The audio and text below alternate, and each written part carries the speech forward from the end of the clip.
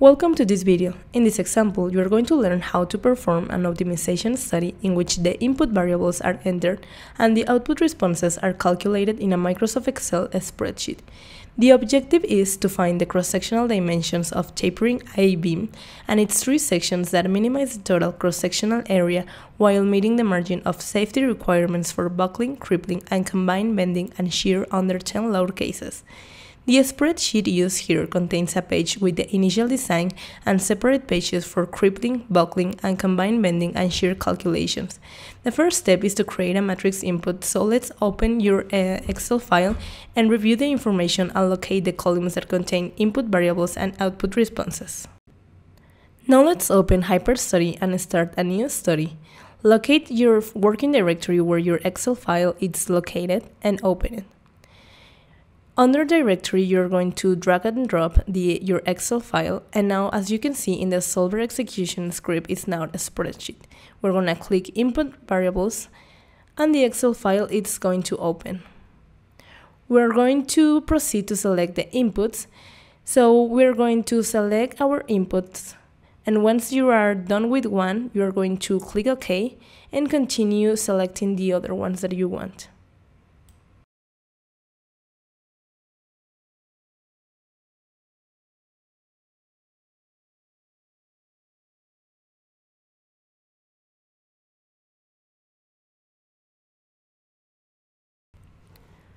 Once you are done selecting your inputs, instead of clicking OK, you are going to click Cancel, and the pop-up message is going to ask you to select your outputs. And you are going to do the same thing.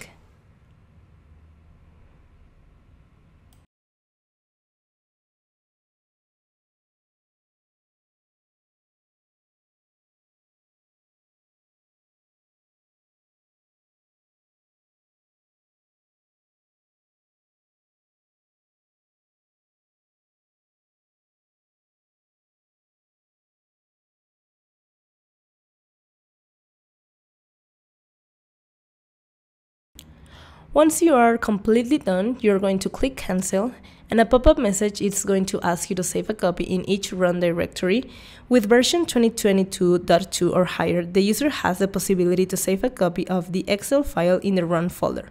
This can be very useful in the case where the Excel file is used as a link resource to another model in a workflow with HyperStudy. So we're going to click Yes,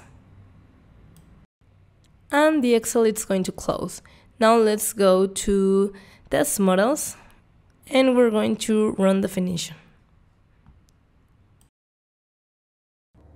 Now we're going to add an optimization, and for definition from, we're going to select our setup. And let's go to define output responses, and we're going to apply an objective on the area ACE output response. So we're going to add a goal, which is going to be to minimize the area ACE. Now we're going to add 9 constraints.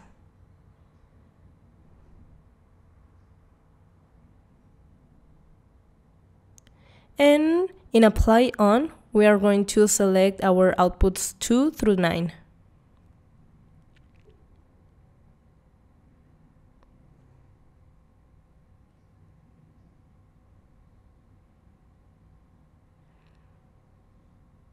And the value is going to be 0.2.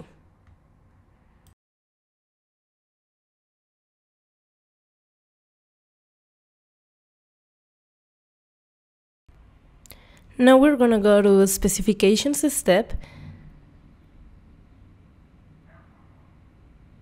and we're going to select sequential quadratic programming, which is a gradient-based iterative optimization method. And in HyperStudy, it has been further developed to suit engineering problems. Now we are going to click Apply, and in Evaluate, we're going to evaluate the task.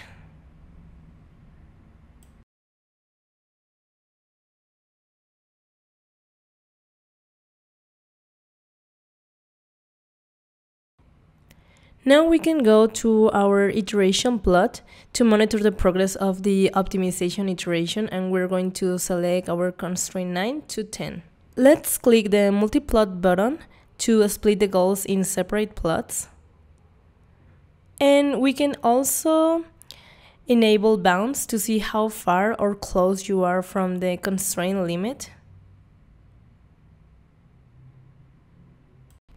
Now we can go to iteration history, and the green background means we have found an optimal design, and the orange font means at least one constraint is never violated.